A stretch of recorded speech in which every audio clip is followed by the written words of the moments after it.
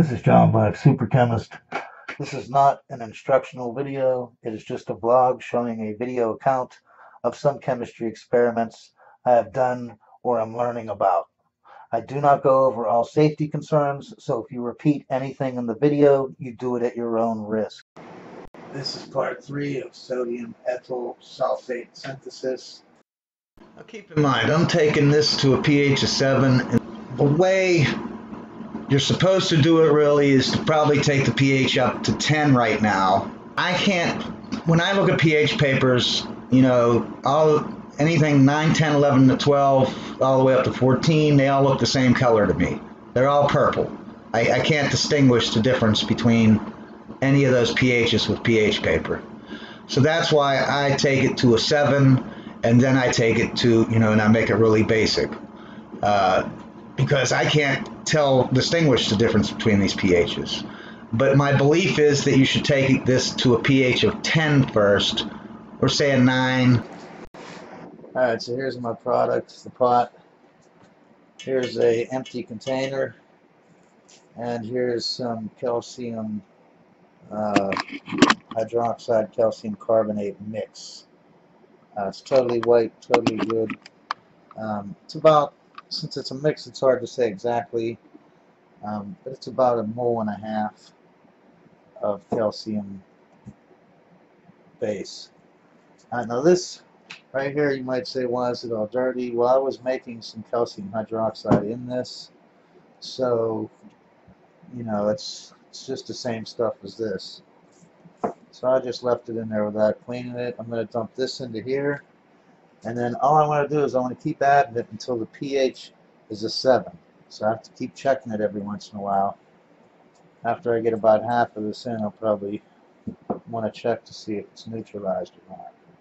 Now, if you have carbonate, it's going to produce CO2. So you got to do it little by little. You know what I mean? You can't just add it all in at once. I'm going to get some water and wash this out. Maybe even wash it out a second time. Okay. Now, there's going to be some diethyl ether in there that you made too. I mean, at least a little bit. You shouldn't be doing this by any open flame. I smell a slight tint of diethyl ethers. The hotter you reflux it, the more you're going to make. So I'm just going to take a spoon and put it in little by little. Because it's real acidic now. It's still an acid with bisulfate, plus the extra sulfuric acid.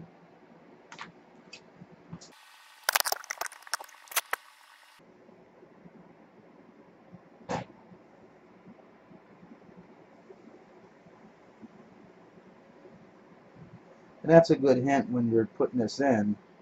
I mean, if it's fizzing a lot, if you're using a carbonate, then it's obviously there's acid in there when you're doing that.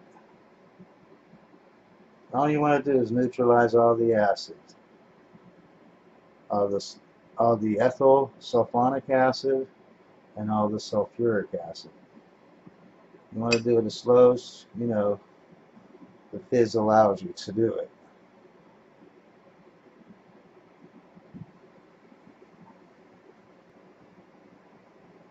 Now this will make more water as the reaction itself. Acid plus base makes salt water. So you are adding water to this vessel just by doing this reaction.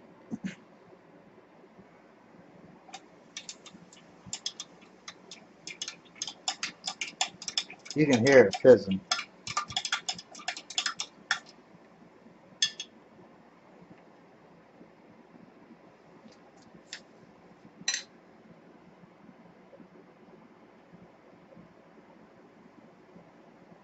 So anyways, I'm just going to keep doing this, and I'm going to check the pH, and when it's 7, I'll get back with you.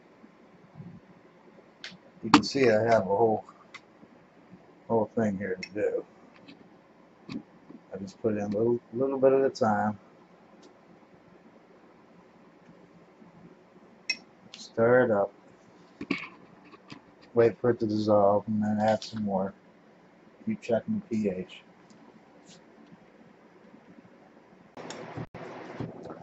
Well, I got all that calcium hydroxide, calcium carbonate mixture.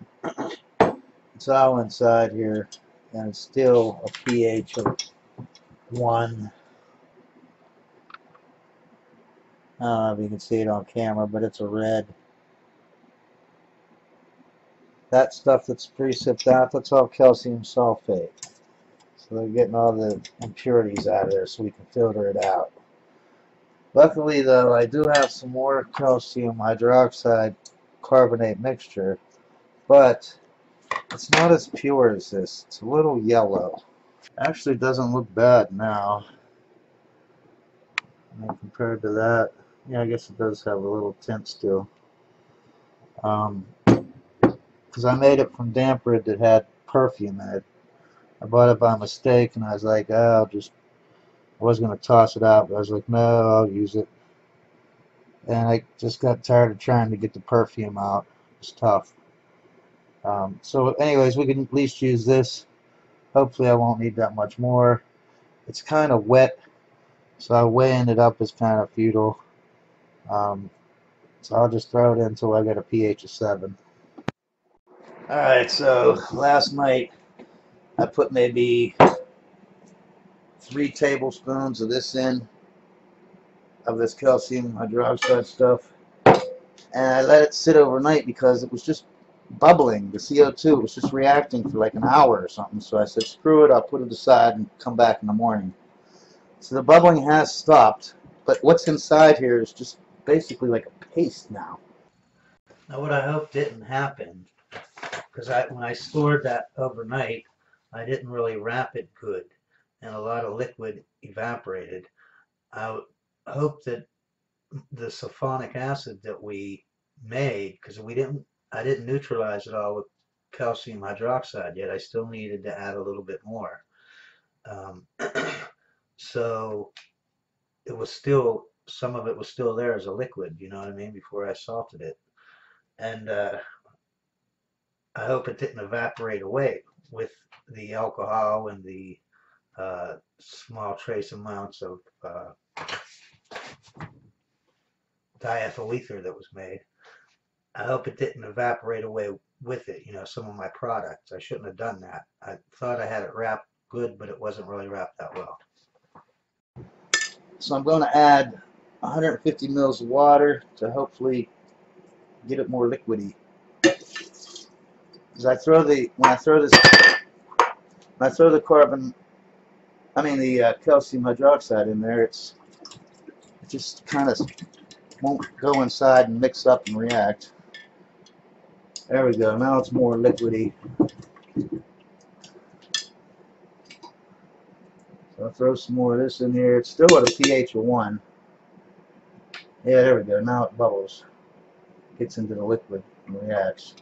Alright, so I'm going to keep reacting it until it gets down to a pH of 7.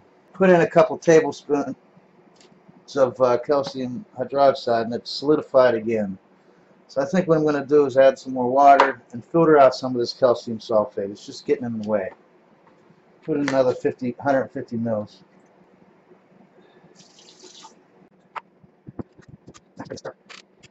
Okay, yeah, this needs filtered out. There's just too much in there.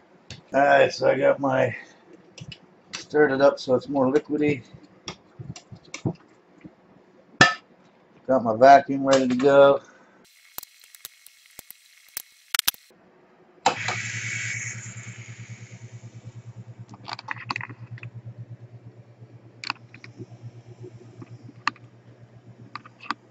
Okay, I'm not going to film this because it's just going to get in my way, and I got too much stuff to be moving around here to get this filtered and washed and all that.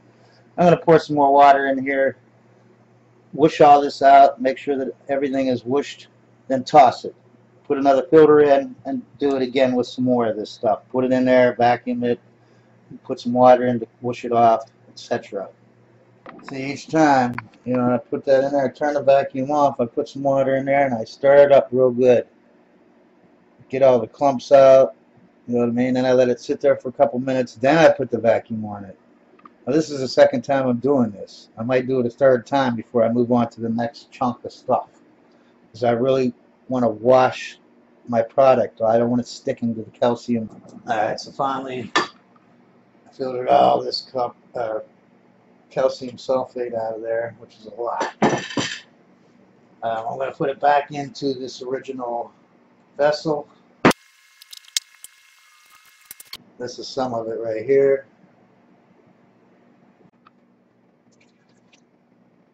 And this container. Hopefully I won't spill it all over the place. I rinse these out with water a little bit.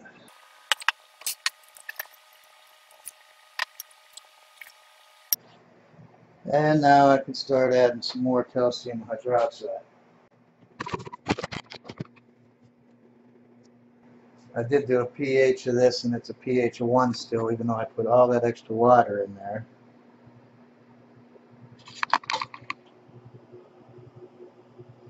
You can see the carbon dioxide when I put it in there. I don't know if you can see the effervescence. So anyways, I'll keep stirring this up like I was before. There's definitely enough water. Alright, so I finally got it to neutralize. Filtered pretty much, you know. Here's a pH paper. You can see it's pretty much neutral. Okay, finally we're going to make our product. Alright, we have this calcium diethyl sulfate.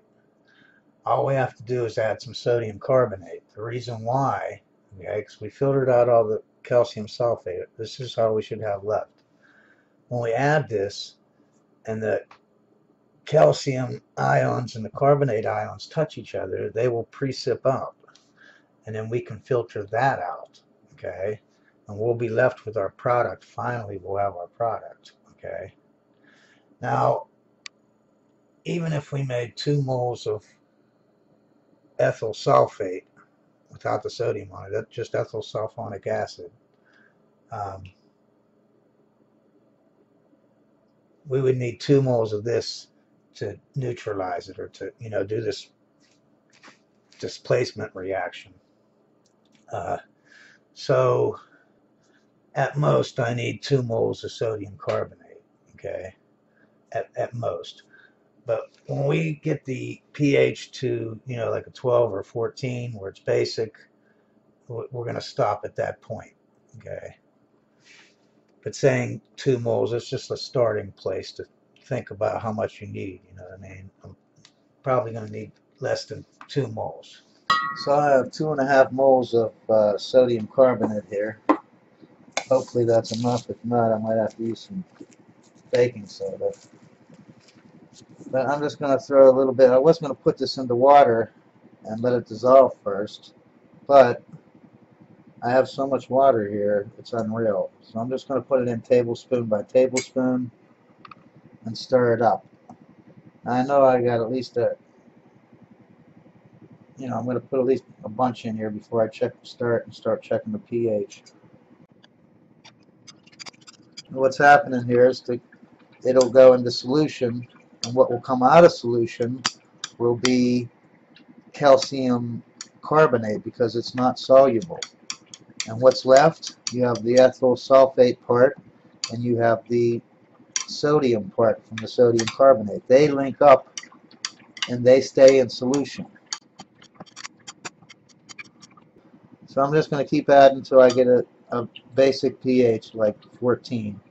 Alright, it's starting to get basic. So what I'm going to do, I only put about 3/4 of a mole of sodium carbonate in there. So that means I only made about 3/4 of it. It's actually 0.71%, so 71% of a mole. By the time I recrystallize it and everything, it's going to be down to a 1/2 a mole. Alright, so I'm going to filter all this. I'll use a frit filter so it does it real good.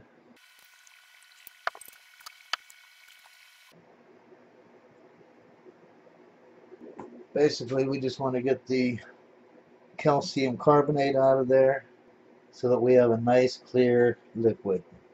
Don't miss part 4. And you all have a great day, and always remember, science is great.